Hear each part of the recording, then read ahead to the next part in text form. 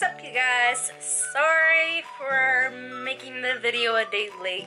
I wasn't feeling that great yesterday, so I was able to film, but by the time it came to editing the video, I actually just started feeling really bad, so I just decided I'm gonna post it today. So I love you guys and enjoy! Hello, beautiful world!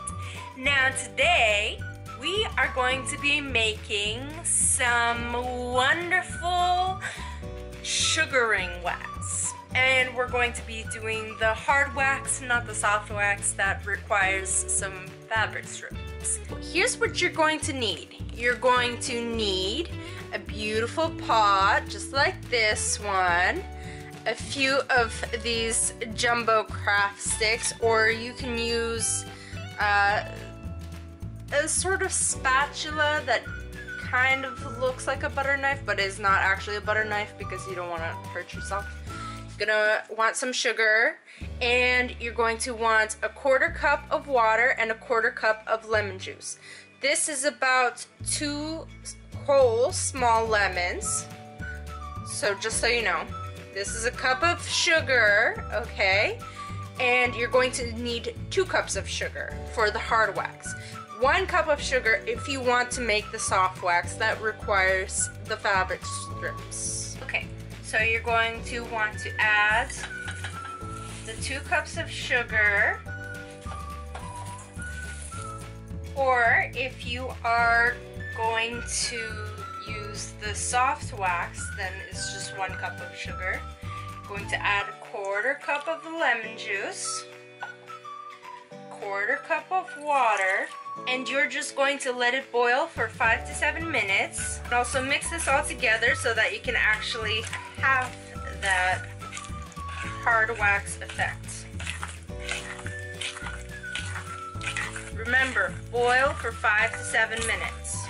See, the great thing about sugar waxing is that it is an ancient remedy to remove body hair. And people in ancient Egypt have been using it. So, one of the other amazing things is that there are no harsh chemicals. So, unless you're allergic to lemons or water or sugar, then you're not gonna have any reaction when trying to remove body hair. And it's great for when you don't really want to be shaving every single day to have that smooth skin. Because I can tell you from experience, shaving every single day to keep my skin smooth and helping me feel comfortable with my body, it's a hassle. So it'll be nice to have my skin smooth for a couple weeks. When using this wax, it'll stay completely bare for a week or 2, depending on how fast your hair grows back. And it'll actually start to grow afterwards, but very slowly and thinner than usual, especially if you're coming back from shaving. The hair will be thinner. If you're not sure if you're going to be using all of the wax, then be sure to have a jar handy, like this one. For me, I am choosing a plastic jar since I am epileptic and dealing with glass jars is not very safe for me. However, if you are choosing to use a glass jar, then be sure to heat the jar a bit before adding the wax to the jar, so that it prevents the glass from shattering. You're going to know that the wax is finally ready when you see this beautifully rich brown color in the pot.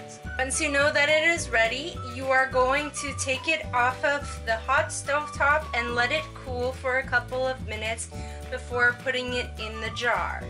Now what you're going to do with the glass jar, you're going to wait a few minutes, and with the plastic jar you're going to wait a little bit longer, but I suggest for both of these types of jars to wait until it is quite cooled down, but it is still liquidy enough so that you can transfer it to the jar without any struggle.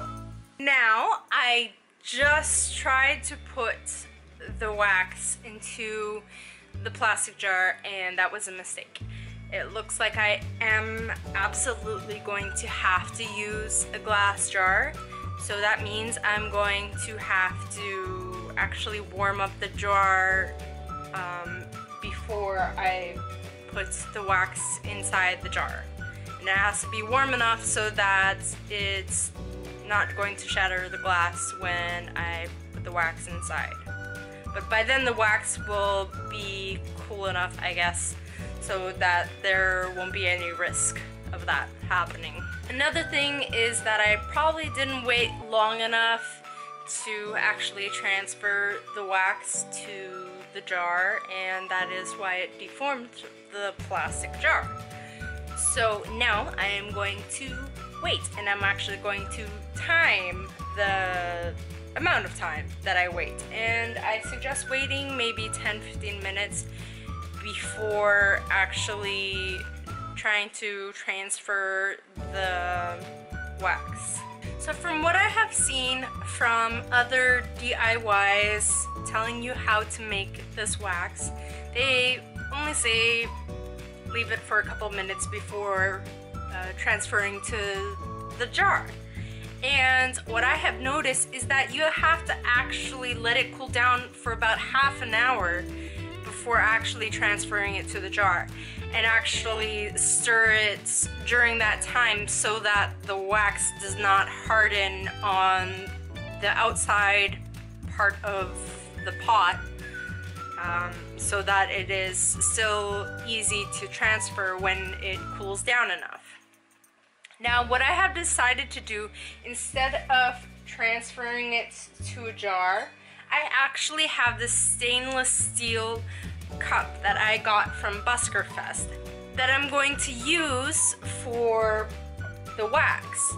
That way it is not dangerous for me to handle because it's not glass, and it won't be damaged by the amount of heat from the wax. Once you do transfer the wax into the preferred container, you're going to let it cool down a little bit more, about 10-20 minutes, until it is actually cool enough for you to touch with your finger. And not too cool that you can basically just stick your finger in it. It still has to be a little bit warm so that it is not completely solid in the cup. So when you are trying to apply it to your skin, you can actually scoop it out. What I suggest here, and what I have seen in many of the videos, is that you actually take some of the wax,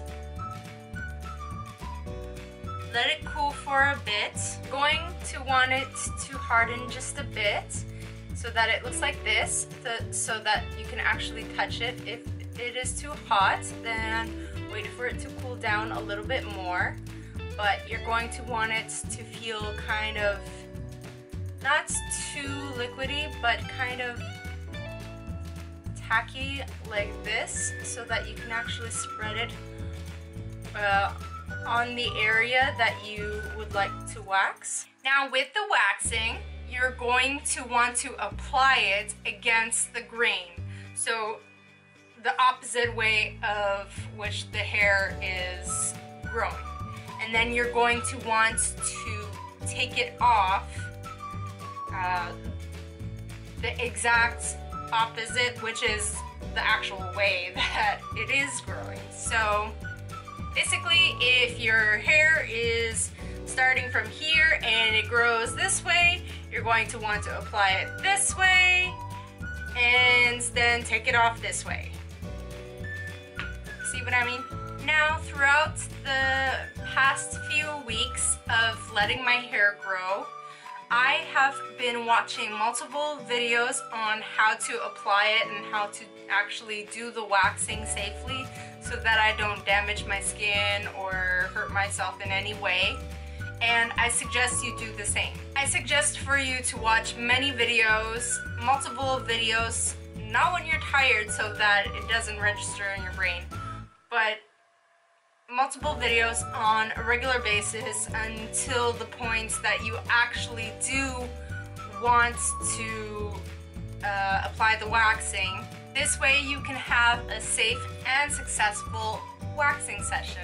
Another thing that I would suggest is that you start first on not so sensitive areas like your calf or your shin, so that you can get a hang of it, especially if it's your first time.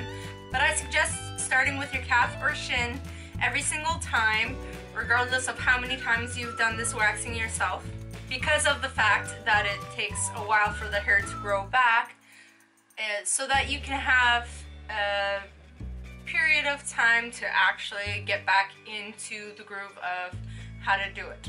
Then after doing your legs, work up to a little bit more sensitive areas and work your way up from there. I hope you enjoyed that video on how to make your own sugar wax.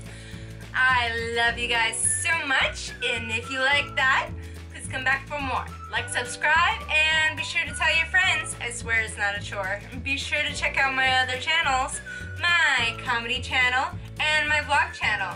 My comedy channel for more laughs on Thursdays, and my vlog channel to see what I'm up to every day. Stay tuned for my video tomorrow on my comedy channel to actually see the hilarious waxing. Love you guys so much.